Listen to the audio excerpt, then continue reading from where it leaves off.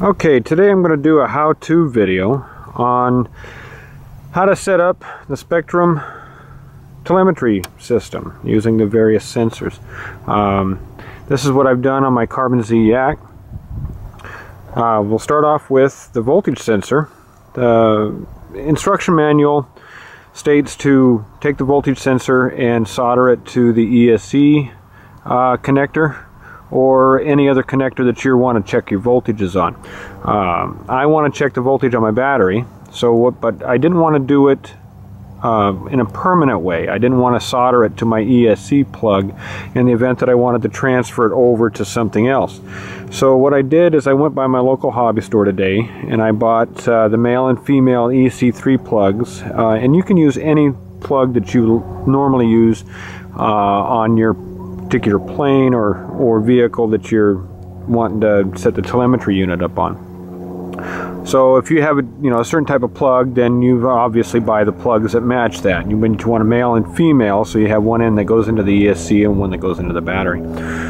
So then I use 12 gauge wire, which is the size of wire that I have for my ESC and battery, and you want to stay with that the same size wire that you have for your ESC and battery, because if you go with something that's smaller, you risk overheating that wire because of the current rating for it, and you risk causing damage to your plane and possibly a fire.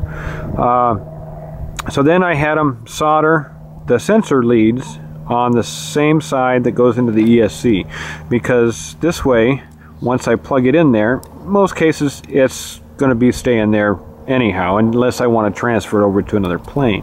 This way I don't risk breaking that little small wire from the sensor. Then I will route this down into the telemetry module, and it looks like I have enough wire. So now I'm going to turn the plane over and I'll run this wire through it, and I will show you how I've got my temperature probe set up on the ESC.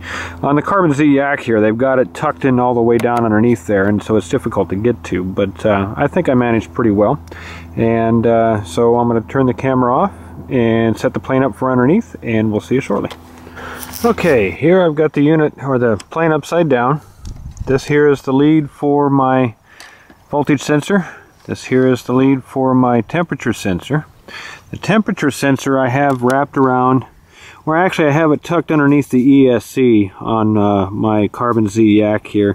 The way they have the ESC is kind of tucked up in there pretty good, and I didn't want to mess with it too much, so I just kind of pulled it back a little bit, and I was able to take the sensor and put that over the end of the ESC, and I tucked it up underneath. I took like a little screwdriver, tucked it up in there nice and gently, and so the ESC is in there still pretty good. And you want the sensor to be right next to the ESC somehow. I wouldn't use any tape because that may prevent any airflow across the cooling unit there. But they do have a nice little tube that they have on the sensor, so you can slide the ESC over, or you can slide the sensor over the ESC and then tighten it up with that little tube that's on the wires there. Again, I wouldn't use any tape for fear that it might prevent some of the airflow over the cooling fins on it. So for their voltage and your temperature probe, they will plug into the Y harness that comes with the telemetry module, and then that plugs into, that looks like the center plug there, and it's labeled up on the top of the telemetry module. We won't be able to see it here, but it'll say voltage and temperature. I did have my voltage connected to the wrong spot. I had it connected to the RPM one earlier, and wasn't getting any telemetry reading, so hopefully I didn't ruin my telemetry module on that. We'll find out here shortly.